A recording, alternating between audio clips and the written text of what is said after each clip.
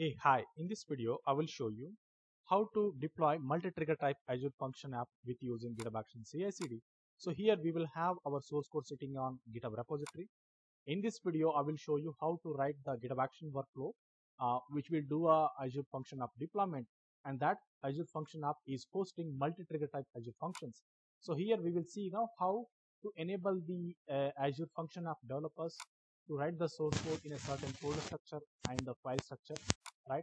And then how he can zip that particular function app source code and deploy onto the the Azure Function app with using the GitHub Actions. And then we see that how does those functions, say for example queue trigger, then the HTTP trigger or the schedule trigger functions, how does it appears on the Azure Function app. So in this video I will show you an example Azure Function app of Linux type, and then we see we try to write that Azure Function app in the Python runtime. Okay, so with that, let me take you to the my Azure subscription where I can show you the setup.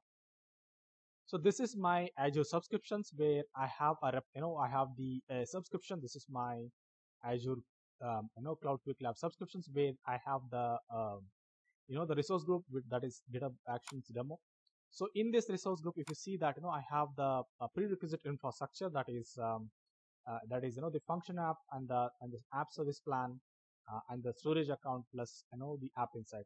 Now in this in this function app, which is basically operating system type of Linux, how we can deploy the different trigger type.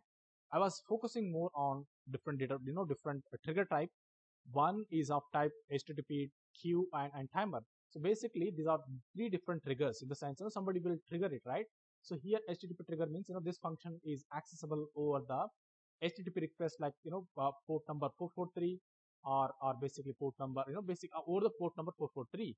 And then the queue trigger is a function which is basically listens to the queue and gets triggered. In the sense here it can be triggered by various queues like Azure storage queue or service bus queue. And then you have a timer trigger which is basically scheduled the function that gets triggered on periodical basis. Okay, so now this is very unique function app which has a different function triggers. Now we see that how we can build that on the source code, right? So now I will take you to the my GitHub the repo. So here is the my GitHub repo. Basically this is my if you see here, this is my repository called Azure Service Serverless. Okay, so in this in this repository I have already demoed you how to deploy a function, okay, on the Azure Function app. Now this is a continuation part of that, like how you can do a zip deployment of multi-trigger type functions on a single function app. Now you see that here is a basically is what I'm going to show you here now. So if I expand it basically, so we have created a folder called multi-trigger type functions, okay, and that contains a subfolders called HTTP trigger function. So HTTP trigger func is a folder. Basically it contains the source code of the function that is getting triggered by the HTTP trigger. Then we have a function called queue trigger func, which is basically gets triggered by the queue. Then we have a scheduled func, which is basically triggers on the scheduled basis. It's a scheduled function. Now underneath that we have a host.json, requirement.json, and scheduled functions that are basically shared functions.py file. So altogether this particular folder that is initiated from multi-trigger type functions deploy is a pack of multi-trigger type the deployment folder. You need to zip this and try to deploy on a Azure Function app. You're going to see those three different functions coming up. Now with that, what I did is I have cloned this repository on my VS Code, and I'm going to walk you through the special content of those files underneath those folder structure. Now that here I was talking that this folder it contains the source code of HTTP trigger function. Now remember that what is the name that you give here, it becomes a name of your function. So give the name properly as per your conventions. Okay, underneath this we have a source code that is pertaining to the HTTP trigger. So this is very simple file. You can have a look at that. It basically receives the request from the HTTP, processes the request, and then sends the response, something like this. And if I go to the the function.json file, okay, so the main the basically segregator of this different trigger type of the function is basically driven by what do you keep in the function.json. In the function.json, you define like hey, this function is getting triggered by this type. and that is where bifurcation happens in the here, that is type equal to trigger HTTP trigger, which means that you are telling that Azure Function App this function going to be triggered by the HTTP. Okay, that is the differentiation that you do per folder, while folder name itself is a function name. Okay, this is well known to this one, so it defines the inbound definitions and the outbound definitions.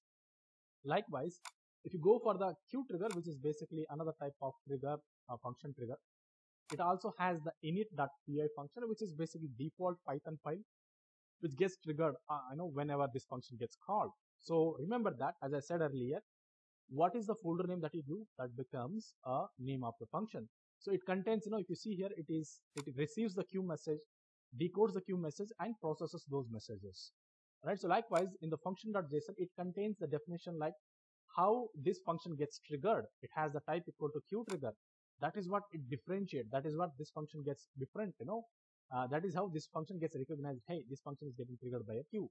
And here you specially mention which queue it is and what is the connection, that is web job connections. All these are configuration that you need to maintain so that this function gets triggered by the queue. It could be storage queue or it could be service bus queue. Okay, so remember that I'm just showing you the syntax of the of the functions of different trigger, while there is other surrounding the configuration that you need to maintain to make it end-to-end correct, which you can look it into the another maybe going through the Microsoft document or from the internet. While my job in this video is to help you to how to keep the folder structure and enable you to deploy that function into the function apps, right? And then we go for another one, that is scheduled function. Okay, so in the scheduled function, it again, if you see here, it is basically getting triggered by the timer request. Okay, but generally the scheduled function are needed to do a job periodically, right? It does not need to have any input generally, right? While while the time becomes input, in the sense when that particular time occurs, it triggers basically that run of that particular function gets started. So likewise, if you go to the function.json, which defines its trigger, okay, so that's where the timer trigger is the type here. You see the direction is in and the timer name is my timer, and this is being scheduled with using the this particular cron expressions. Okay, and then if you see that this is how the different trigger function folder has to be created underneath a root folder. So this folder, it's of your choice. You can give it any name, and while underneath that subfolder that you give it, carefully give it, because that name will be used to name your function of respective trigger. And then we go to the host.json. So this is the host.json is a common file for the entire function app, and this configuration applies to the all functions within that function apps. Okay, so this is what you can follow the syntax, and that's where we have the request.txt file. So request.txt file is nothing but this txt file contains the number of Python. So here my function type is basically Python, so it has the libraries that are supposed to be installed while making this function successfully running. So basically it contains the requirements of the the Python modules, since my function app is Python runtime. Now shared function. Okay, so I know that there are shared functions that is common across all these trigger types of functions, that you can keep it in this shared functions, and that can be imported in this init file. Okay, so that is where you can try to import here, which is basically a Python thing that you can do it. All right, so now with this we are done with the source code walkthrough. Let's go and see our main important file, that is the Azure Func deploy.py file. So this file will remain same as it is. I was explained you on the previous video. So only slight changes, that is what I'm going to show you here. So this is basically title. We have a name called Azure Function Deploy.cicd file. It gets dispatched, in the sense it gets invoked manually. It has a permission that is rewrite, because I'm using the OIDC connector to authenticate to my Azure subscriptions. And then here it has the the run on Ubuntu latest. It has the steps like check out the repository, installing the Python. Why? Because I want to get the requirement.txt file. In the sense, I want to zip this particular folder, right? So that's where I need the Python setup, and I'm using the 3.11 Python. And then it has the installed module, in the sense, if you see here, so this is basically a Linux commands. We are doing a cd to this particular folder. Then we are running the Python, that is pip install upgrade pip. Then we are doing a pip install target, in the sense underneath this package library. So we are creating these folder structure called package libraries, these subfolders, and then compiling the requirement.txt file, which means that it will download all those packages that is defined in the requirement.txt file and gets kept in these packages. And then so then what you are doing is you are actually zipping this, in sense this .python file will get will get added underneath this multi trigger type function deploy folder, right? And then you are doing a zip of combination of .python packages plus all those existing subfolder type, including host.json requirement and shared functions that gets zipped in a single file name called multi-trigger type functions. All right, and then this is where the normal OIDC connection type, which you can watch how to set up this with using my another dedicated video which I have already shared in this my channel list. And then we are doing checking the connections by running certain AZ commands, that is account show and list groups. And then this is the magic happening. This is basically I'm using the AZCLI commands to do a zip deployment. This is basically idempotent the AZ command that you can keep running until you have a resource group and a function app with this name. So make sure that you have a resource group with this, your resource group name and the function app name, right? And then make sure that this is properly zipped. Until then, this function keeps running every time. Since you run this now, you zipped certain version. Later you want to do something, that will happen. Keep on happening. Now what I do is, as part of the demo, I'm going to try to show you some. I will just make some changes here, right? So what we do is, here we will add some, say like body hyphen. I'm going to add some custom message here. That is so that we will see this message is 000. Okay, all right. Now what I do is, I'm going to do a save this particular thing. So okay, and then we're going to commit this to the upstream branches, right? So I'm doing these CI/CD upstream checkout and check it and checkout basically, and then sync. So what does a sync is basically, you are pushing that change to the upstream branch, and that is main branch. Okay, then we're going to do a demo. So this is the final part of the demo, that is we're going to go to the actions, and then we go to the the workflow name called Azure Function Deploy, and then let's trigger the deployment. I will make sure that this deployment goes successful, and we see that code in the Azure Function Apps, especially underneath the HTTP trigger. Okay, so now I'm going to show you the live demo here. That is what we're going to see, and this is purely live demo so that you get the hands-on experiencing things. Okay, now so here we are actually seeing this particular job getting executed, and this job contains a list of things that is happening. If you see here, it's actually doing a lot of things here. If I can refresh it now. Here you go. It has done the checking out of the code. Then it has did the setup of the Python. It is now installing the required Python modules. Okay, so basically whatever the task that is defined in the GitHub Action workflow, so that is what happens in a serial manner until there is no failure. Now here you go, right? So we have zipped it. We did a login. It did the run AZ command. Then it is actually doing the build and deploy the Azure. This is basically core part of the workflow, which is actually deploying it. Okay, remember that you are doing a deployment of all the three functions in one shot. So remember that so whenever you make a changes on a particular function, make sure that it is needed while it will not impact the other functions. So basically it's a compact thing. You do a end-to-end testing.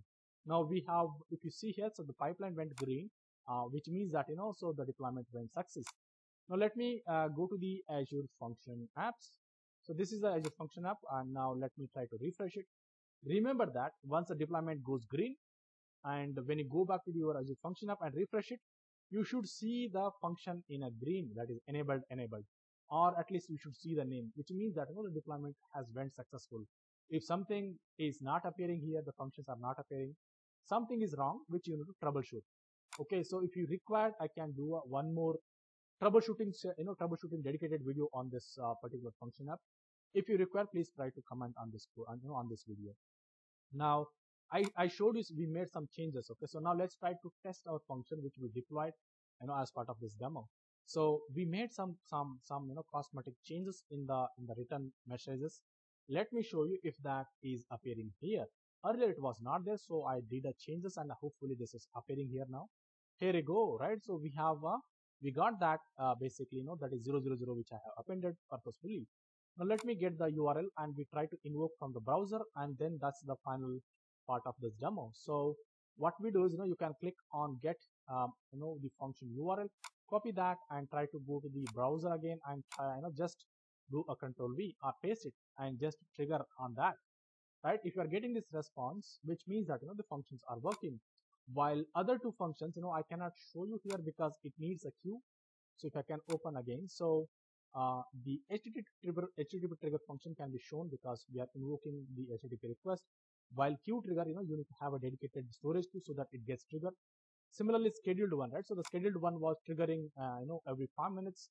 You can always, so if you see here, it does not get the get URL, right?